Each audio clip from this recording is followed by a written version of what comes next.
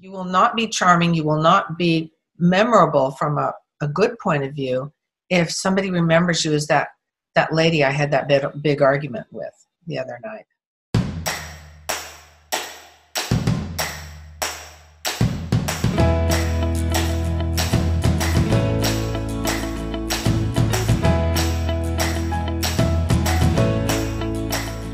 Welcome back to the Fascinating Womanhood channel, where we talk about all things that have to do with femininity and relationships. We're excited to be here today with Dixie, Andelin, Forsyth. Hi. Hi. Dixie, today we are talking about do's and don'ts about being a good conversationalist. Why are we talking about this today?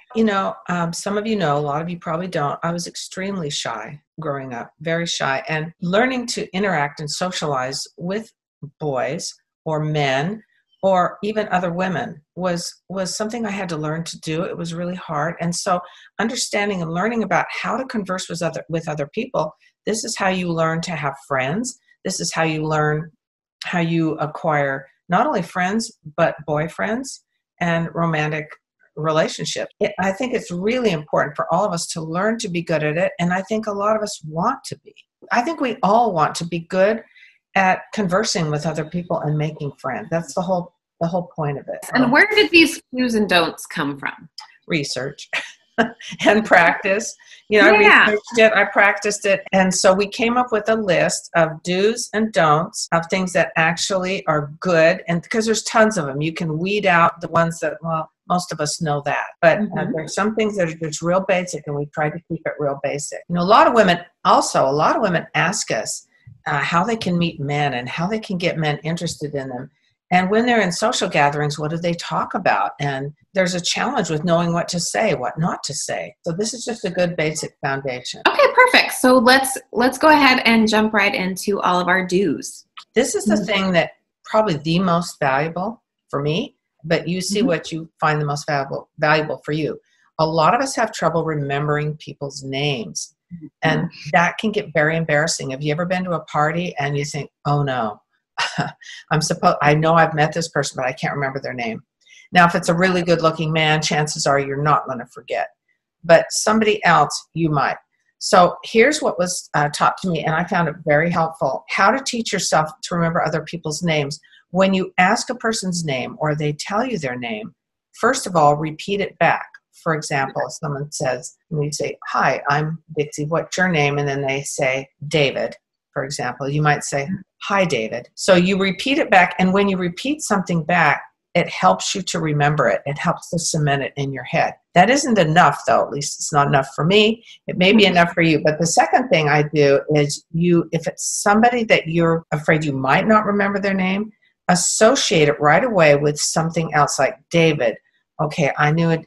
David so-and-so in high school, and he had bright red hair. Something that you can connect that to. If the person says their name is Gabriel, you might think Angel Gabriel. Even though it sounds kind of quirky, in some ways the quirkier the better, because you don't tell anybody this. It's just in your own head. Yeah, and that's important. Don't say it out loud. Don't say it out loud. Oh, yeah. I've had people when they've met me, because I have a unique name, they've said Cherry, and they repeat it back, Cherry, oh, cherry pie. And then I just sit there kind of like, Yeah, don't repeat it back. But think of it. They might think for you cherry pie, and when they see you, it's easier to remember if they've associated it with something else. Remembering someone's name is very powerful, because if you're the person who someone remembers your name, it's really incredible. That makes you feel wonderful to know that someone remembers. So the last tip for remembering names is, when you talk to that person, call them by their name several times during the conversation. Like you might say, yeah, Sally, I was thinking of this. Find a way to include their name in the conversation as you're talking with them. It makes them feel like you care about them, but it's also helping you remember their name. Also, show interest in the other person. What if you were meeting somebody that was, I don't know, a famous person, a celebrity, for anything, a politician, and you would want to take that opportunity. You had 5 minutes with them to get to know as much as you could about them. Well, every single person is unique and valuable. Every single person. So if you show an interest in a person, like, what are you like? That is very appealing, because most people don't get people showing any interest in them at all, or much of any of them, at least not enough. Show a genuine graciousness in accepting compliments. You know, some people are good at giving compliments, but not accepting them. We might say, oh, someone says, you look really nice. Oh, no, I don't. I look terrible. You know, sometimes we think that's modesty. Or there's the famous one, oh, you're so-and-so. I've heard so many great things about you. And the person responds, oh, you know, they get a little nervous. Yeah. And you can practice being very gracious and say, that's very kind of them. Or thank you, that means a lot. And during your conversation, smile as much as you can when it's appropriate. If someone's telling you about a death in the family, then that's not so appropriate. Smiling shows that you are interested in them and that you care about them. Keep consistent eye contact. Don't constantly be looking around. Those are also do's. Use polite words like please, thank you, and excuse me. This may sound very basic, but a lot of times we just sort of forget about those things. Use open-ended questions in your conversations. Instead of saying something like, how are you, which has a one fine, you know, ask things that are open-ended where they have to actually answer, like, what do you do for a living? What do you enjoy doing in your spare time? How do you feel is always open-ended, because there isn't just a one-word answer for it that you think, gosh, this isn't going anywhere. I think that's a big one too for dating. Yes, yes. You know, questions is really good for dating, because sometimes it can feel like you're on an interview when you're dating, and it can be kind of exhausting. And getting into more open-ended questions just allows the other person to kind of feel like they can, you know, get into more of a story. And if they do get into it, like say, I like sports, basketball, you can go into a whole direction with that. It can be a whole conversation. And so even if you're shy, like I was, you can focus on them. And when you're focused on another person, you're not as self-conscious. You're not thinking, gosh, does my hair look gross? Or you know, am I doing the right things or whatever? Always try to be pleasant, positive in your conversation. Okay, look for also visual signs and body language. There's a lot of them, ladies, and we're good at multitasking, so you can watch out for this. If he rolls his eyes, that's pretty obvious. Taps his feet, pulls out his cell phone, that's pretty obvious too. Or is looking around. Either the conversation isn't that interesting to him, or you may have run out of time with that person. You may be engaging too long with them. On the other hand, their body language, if they're moving a little bit closer to you and leaning in maybe a little bit, it is interesting. That's more of a positive. So body language will tell you a lot about the person. If they go like this, arms folded, that's a protective thing where they're not wanting to be as open. If they were going like this and they put their arms down, hands down, they're relaxing a little more.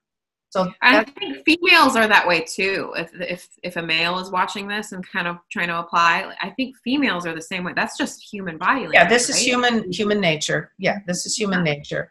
And the one other tip to remember is that most people's favorite subject is themselves, because they know so much about it. Right? It's human nature. It's human nature. And if you understand that, and if you're thinking, how can I be better at being a conversationalist and charming? This is also part of charm. Learn to do this, and very quickly you'll be the one everybody wants at parties. You validate people. It's the whole chapter on charm. Nobody can resist being around a charming person, and you can become the most charming person in your circle. I've always been amazed at how many friends you have. You have so many friends, and you've had a lot of friends throughout your life that you've kept. And so I think this subject is really great to hear from you about.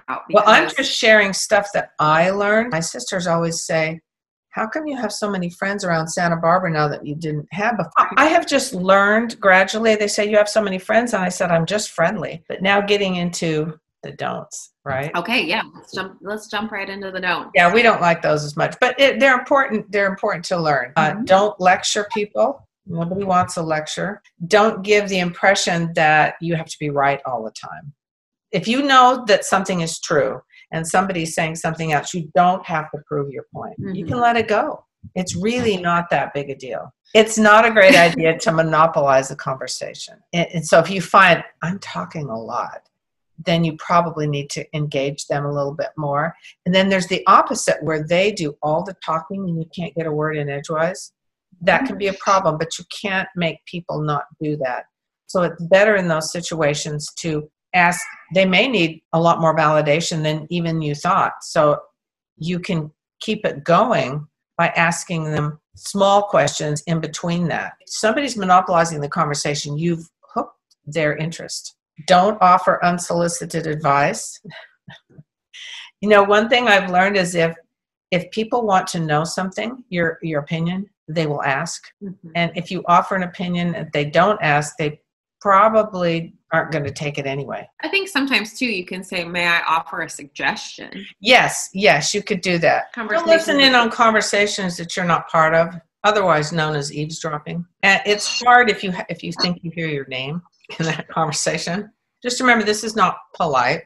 Don't whisper in front of other people. Try not to interrupt. It's hard sometimes, especially if somebody is talking on and don't give you a chance to say anything. It's hard, but just remember it. Don't say mean things about people behind their back. It's amazing how things get around. Have you ever done that and then the person finds out you did? How mortifying that is. And you just think, I can't do it. Yeah. Another thing that I think happens a lot, maybe this is just with me or my circle of friends, but if someone does make a negative comment about another person, especially if it's someone that you know, the first thing that I think of when that happens is, I wonder what they're saying about me. Yeah, you do. And so the best thing for all of us is to be a good example. Another thing that's sometimes hard for us is don't ask really personal questions that you shouldn't be like, is that all your own hair? That's not. It's like asking somebody if they had breast implants. You don't ask those things. Or another thing, not as many of us ask that, but are you expecting? And they're not. Be really careful of that. It is so horrifying to realize you asked. It's better not to ask.